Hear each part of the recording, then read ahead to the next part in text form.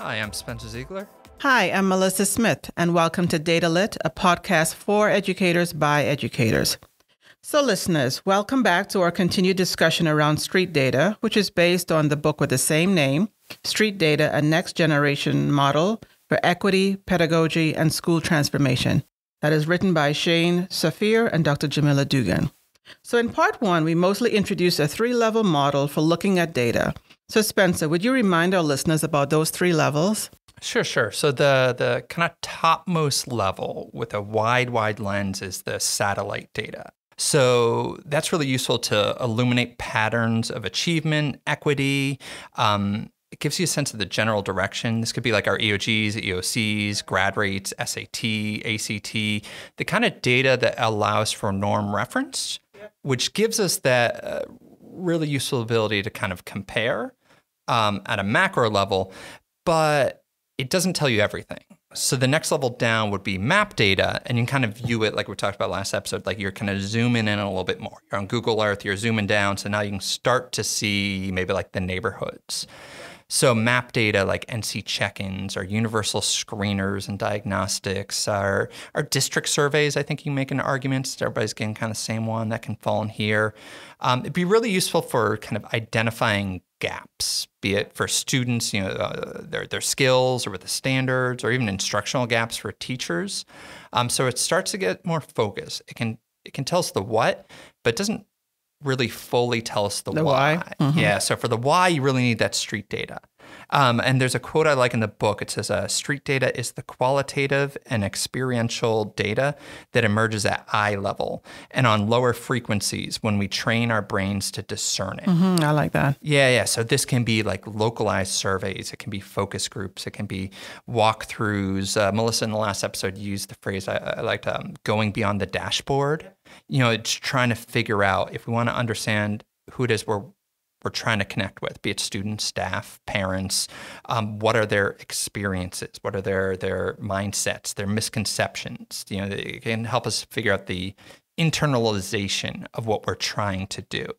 But doing so requires kind of focused and systematic listening. So that I think that's what we're going to talk about today, right? Yeah. So I'm glad you brought up listening. I've kind of highlighted that every time I've seen the book because they talk about this listening data. And since reading the book, I've been trying to figure out how do we capture what is listening data that sounds so unique and yet complex at the same time. So how do we capture that? And so in this episode, we'd like to discuss what street data looks like at that school level. And to that end, Spencer and I would like to welcome our guest, Sarah Stevens from our district leadership team because of her proximity to the work in schools. So Sarah, welcome. Thank you. So Sarah, tell us briefly about your role in the district. Sure. My official title is Senior Administrator for the Northern Area.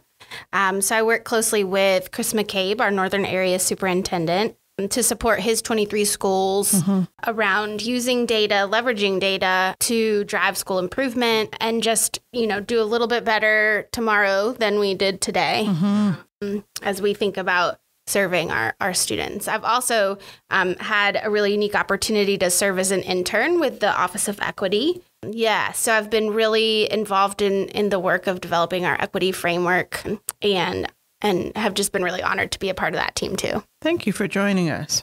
Thank you for having me. Yeah, and I think those two lenses makes you kind of an invaluable resource for thinking about what street data looks like. So what do you think? What does the street data approach look like for our classroom teachers? Sure.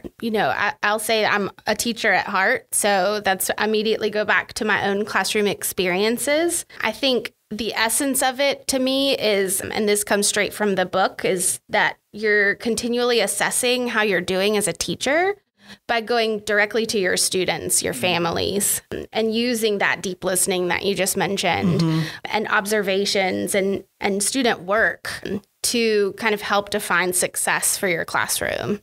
Yeah, all of those are my favorite words. Yeah, it sounds so obvious when you put it that way. If we're meant to be serving students, and we should check in with students, but oftentimes I think that can get lost just with all the complexities that is our schools. Certainly. I think one of the things in the book that they brought up, and it's so interesting in education because you have newer books and they'll bring up an idea and you're like, yep, love it. But it's not like a brand new idea. Yeah. And so in the book, it talks a lot about how do we highlight voice. Mm-hmm. And again, that, this street data is about highlighting voice, student voice, teacher voice, and how, if we can tap into that, what can that do when we're looking to transform schools and classrooms? And so again, getting that voice, I think, again, street data is about, again, understanding the people, the human beings behind the numbers that we see. Mm-hmm. Absolutely.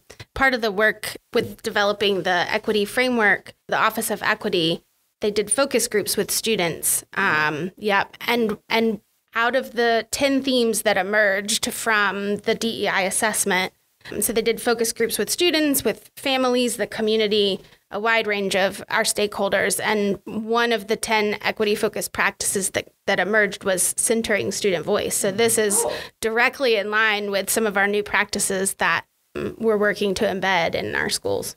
And I appreciate, the systematic approach. Because if I think back to my time in the classroom, I might say that, oh, yeah, that was something I did. I kind of, checked in with my students, but I didn't necessarily do it, I think, in a systematic way.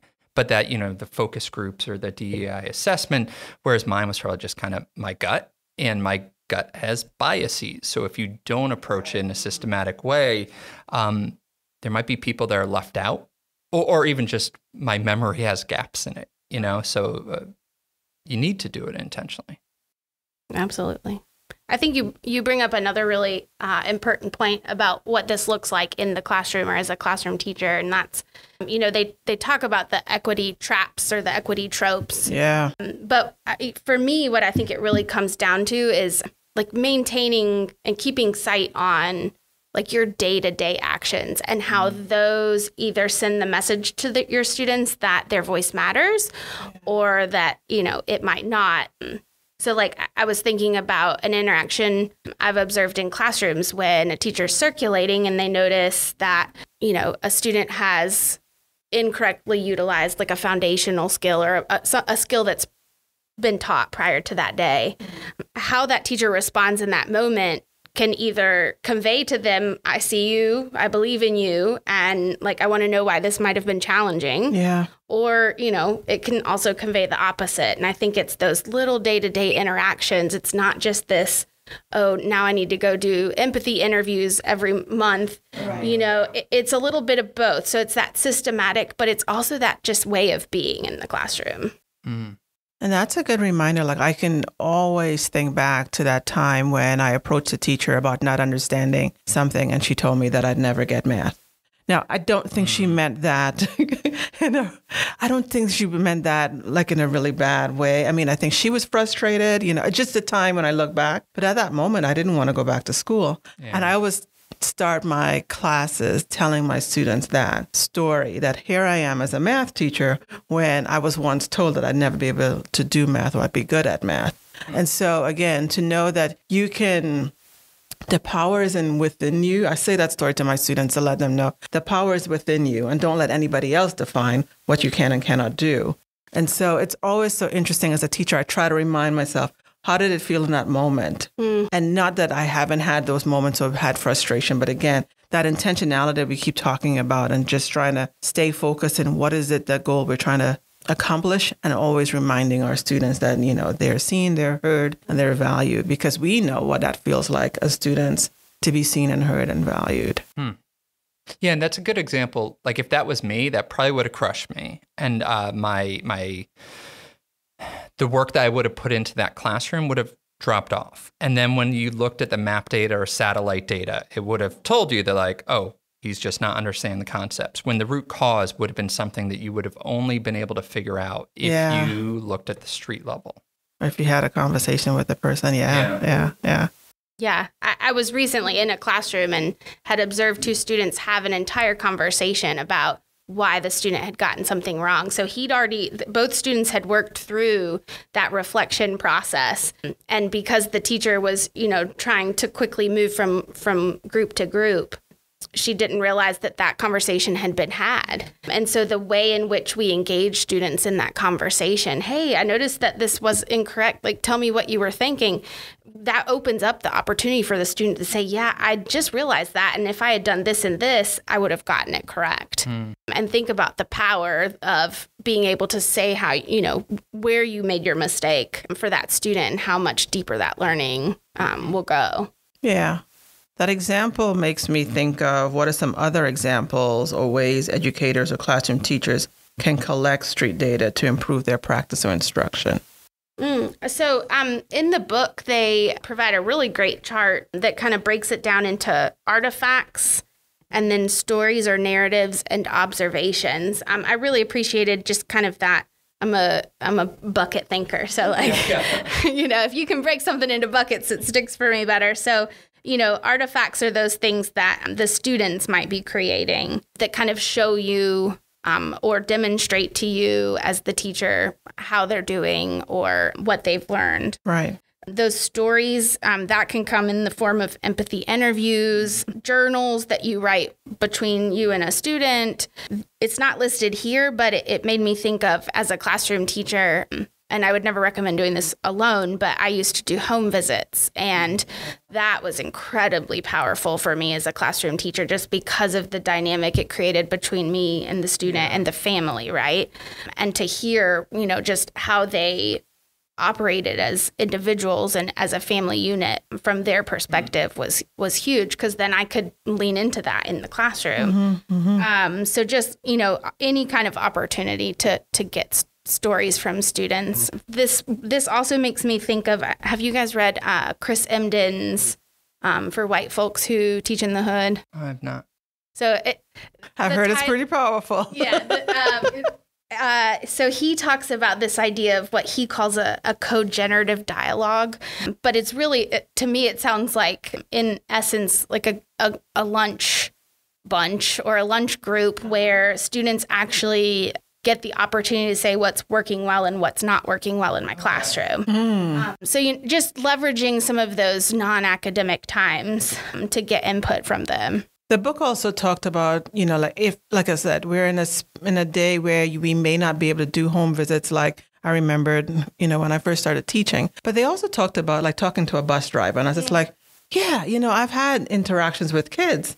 And if I had ever thought about speaking to the bus driver for that kid and asking, hey, what have you noticed? What have you seen? Like, they have some information that can help me better understand the student that I would never even think about, or that what's happening in the cafeteria. So talking to the cafeteria workers, like, there's so many people that as a classroom teacher I have access to, but if I'm only thinking student or parent, there's so many other people that those students interact with that have information that might, again, help me understand the human being that's sitting in front of me. Yeah. And it strikes me as I hear this, just that the collecting street data has value on two levels. One, just the data that you're getting that can inform your instruction and help you to make better connections, all that kind of stuff. But also just the process of gathering the data is visible, tangible proof that you care, and that you see them as a human being, even apart from the data that you then use to modify how you're going to apply, think of, how to teach them how to divide fractions or something. Right. So just the process of collecting it is beneficial. Yeah. What examples do you have? We didn't speak to the observations, but that kind of bucket, but one that I think is really powerful if you have the opportunity, and perhaps it happens while, your students go to an elective, or is just shadowing a student to see, observing what the experience is like for other, for students outside of your classroom within the building. I think that's just one example of observations that would give you street data.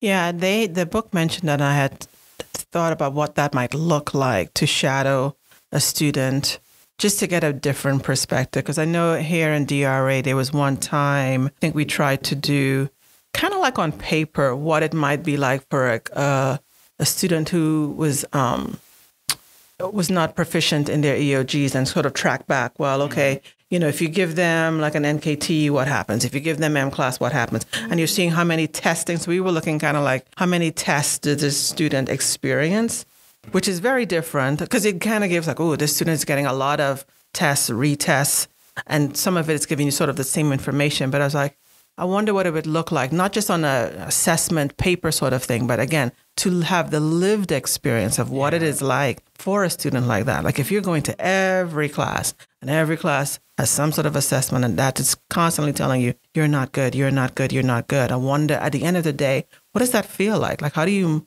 pick yourself up and come up, oh, I'm ready for another day of learning. Like, like what does that feel like for students, and how can we as classroom teachers sort of step back and reflect? I know the book was pretty big on we need to get back to reflection. Yeah. Not just as educators, but encouraging our students to reflect. Again, asking them these questions, giving them that opportunity to sort of reflect on their day, on their learning, and then sharing that with us. If we have those dialogues, what that might look like, the power of those dialogues. And I wouldn't be me if I didn't use this as an opportunity to plug digital portfolios as a potential way for students to tell their story and also to reflect in a really systematic way to track their growth and be more than just the numerical piece of data tied to them. And I think I like to, when you do digital portfolios and you talk about them, I've seen you talk about them, that it's not just, please put all of your perfections in this place. Because I think that feels like a barrier to some folks. Oh, I can only put the things that I'm good at. But to kind of show that learning, right? That's what the portfolio is. It is, here's where I started and here's where I ended and here are the things that I learned. So it's a space where you can talk about the good, the bad, the messy, all those parts. Then as a teacher, when you're looking at those portfolios and reading those reflections, that's street data that you can say like, oh, I noticed this. Maybe I should change this. Mm-hmm, mm-hmm. Yeah.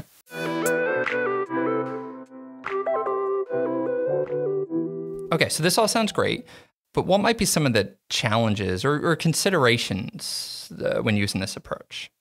Sure. There are definitely going to be challenges. The authors speak a lot to the fact that this can be messy. Yeah. They use that word quite a bit, just because, when you get primary source information, you have to take a moment to process it. And then that kind of leads me to the probably the hardest part is that it also requires us as educators to be vulnerable. Yeah. And that's really, really hard. I think our society makes it even more difficult. And this era in which we define success by test scores and we know our students need to get, to a certain point makes it even more difficult for us to take a step back and kind of, devote some time to this type of data and collecting this data. But I think if you really lean into that vulnerability, it just opens up more opportunities for relationships with kids, right? And families and your peers and anyone you have a relationship with in your life. But I think, that, and then just knowing that we all have implicit biases and they are going to come into play. There's a really great resource that I think we talked about linking in the show notes from the Office of Equity that includes like critical reflection questions. Oh, yeah. So as you're kind of processing street data, it's really important to stop and pause and think like, what do I believe about this? How might this be challenging my assumptions? Just taking those moments to actually reflect on that and ensure that those implicit biases are not getting in the way of truly listening and hearing what you need to hear. Yeah, I agree. The theme of the willingness to check oneself, right, came up a lot while I was reading the book, to the point where I'd be like, I'd have to stop because, they would say something and it sort of ruffled and like, yeah. And, you'd have to stop and it's like, ugh. I mean, this is a lot of reflection. And one of the things they talked about in the vulnerability is being vulnerable as a learner and being willing to share with my students that I too am learning. Mm-hmm. Ooh, that's a big one for me. And I have practiced some of that when I was in the classroom. And I remember the first time I tried it, one of my students said, well, that doesn't even make any sense because if you're the teacher, you're supposed to know more than that. So how can you be learning? He says, and I was just like, well, here's the thing. I'm not learning math. I'm learning how you learn math. That's where we are in the difference, right? You're learning math. I'm not necessarily learning math, but I'm learning how you learn math. So both of us are coming at this where we have some challenges, and we're both learners in this space. So, that, and the book sort of raised some of that again, that vulnerability. Again, just being able to have that conversation with my class, with my students, and build that, put me on a different pathway to be able to really see, because again, it was a constant struggle. Like, okay, I taught this, I know it. Yeah. How come they can't get it, right? And having to step back and be like, all right, let me see. Let me try to really, really understand what is it that they're understanding. And then sharing that with them is like, hey, you know why I'm asking you this? Because I really want to understand how you're coming at it. Because I definitely can sense you're not coming at it the same way I'm coming at it. So I need to, for me to help you, I need to kind of better understand where you're coming from. Yeah, I like that introspection. I wonder sometimes if there's a feedback loop with education and teachers, and that this generalization doesn't apply to everyone, but by and large, you wonder if the people that become teachers are people for whom the system works, and that's why they get into it, to work for me, therefore you kind of go back into it. I think it takes some deep vulnerability and introspection to think about changing and disrupting a system, even though that system may have benefited you. Right. Yeah. I think we've talked a lot about how the street data gives you feedback as a teacher to adjust for instruction, but I also want to lift up the positive feedback that comes from collecting street data, right? I'm sure we all have that story of the student who you interact with for months, and then you one day realize how much you had an impact on them, right? And it just comes as a surprise out of nowhere. And it's that street data that when you open up those opportunities, if I had, opened that opportunity to that particular student sooner, I might have known that sooner. Right. And how beneficial that is as a teacher to know, this thing that I'm doing well is really making a difference. I need to keep doing it. Oh, that's a great point. Yeah, because there have been studies about how the memory, we cling to negative interactions, remember that more so than positive ones. And you need, that's what we talk about, with relationships, you need a 3-to-1 ratio between positive interactions and negative, otherwise remember. And I think that teaching can be a thankless job, and it's probably easy to have a distorted memory of how it went if you're just going by your gut. Where if you actually collect data, maybe you realize, oh, I'm connecting, that went better than I thought, and so on and so forth. So I like that. I hadn't thought of that. Yeah.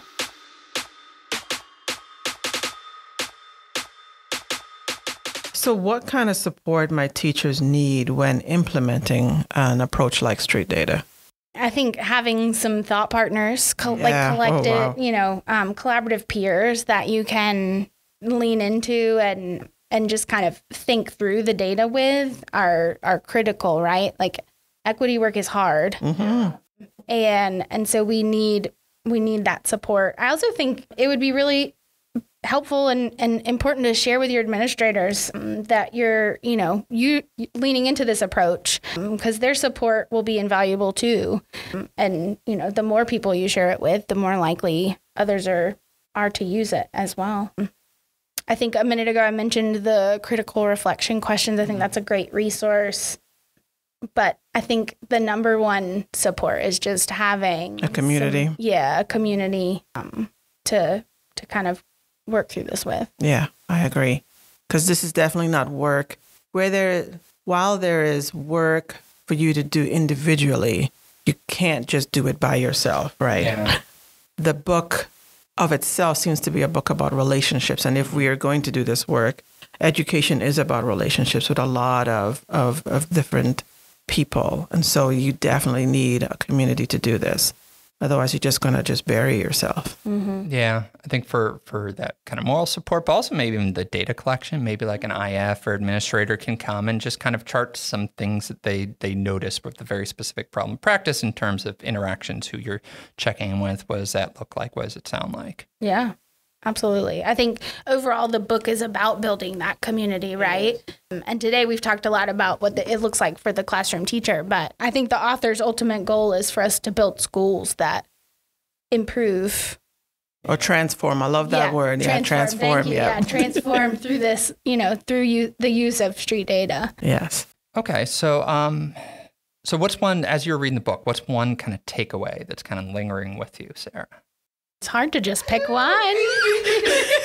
And I'm hoping Just you don't throw choose some mine. coordinating conjunctions. You can connect a few. I'm hoping none of you choose mine, so let's see. I think the idea of just using this data to make students' experience visible Yeah. is what sticks with me. Because we only know our own lived experience. Yeah. And the most impactful way for me of building my own critical consciousness and examining my own, how I either support or perpetuate inequities in our systems is by building relationships and learning more about others' lived experiences. So I think for me, that's kind of the thing that hits home. Okay. Spencer, what about you? You can go next. Make sure I don't steal yours. Okay. You go All next. right. You sure? Might be your quote. I really liked, coming from the data research and the accountability department, I love the line, data can be humanizing, data can be liberating, data can be healing. I wouldn't necessarily think I think if we took a poll, those wouldn't be words, if we did like that pop up in like a word cloud that people are going to associate with data. But I think that if you approach these relationships from a intentional and systematic way, that the data can be humanizing, liberating, and healing. Okay. All right, you didn't steal mine. All right, what do you have? So the one that stuck with me, again, because you got me scared when you said data research and accountability, because we're always looking for metrics to measure our strategic goal. And when I read it here, it shifted me a little bit. And it says, if we accept that success can be defined by a metric, if we hold true that a child's test scores or grade point average are determinants of her future, we will find ourselves forever suspended in a hamster wheel, chasing external solutions, curricula, and validation. But if we believe that every student is more than a number or a trauma story, is in fact a complex, layered human being with endless potential, brilliance, and access to community cultural wealth, we can choose a pedagogy of voice that transforms everything from our classrooms to our adult cultures and to our policies. Ooh, that's good. I like that one. Because it was, to me, there was a call to action to redefine success. And that's what threw me off, because we're so used to defining success by these numerical things, right? Our grad rates and stuff. And this seemed to me to be a call to action for what would that look different if we had to redefine success. And ever since I've read it, I've been trying to figure out what would that look like? How could we do that? Because we've done this for so long. And again, to me, this is about a radical approach to trying something different. What would it look like if we had to redefine success to more than just the typical metrics? So I'll leave you all on that one. All right. So before we sign off, I want to thank our guest, Sarah Stevens, for sharing her expertise with us. Even though we have just scratched the surface of the work needed to be done to transform schools, we encourage you, our listeners, to find one thing that you might consider for deeper reflection. Thanks to Rolesville Middle School's Jamaal Wellman for the theme music. If you have questions, comments, or further notes, you can reach us at www.wcpss.net/datalet. And until next time, goodbye. Take care. Bye.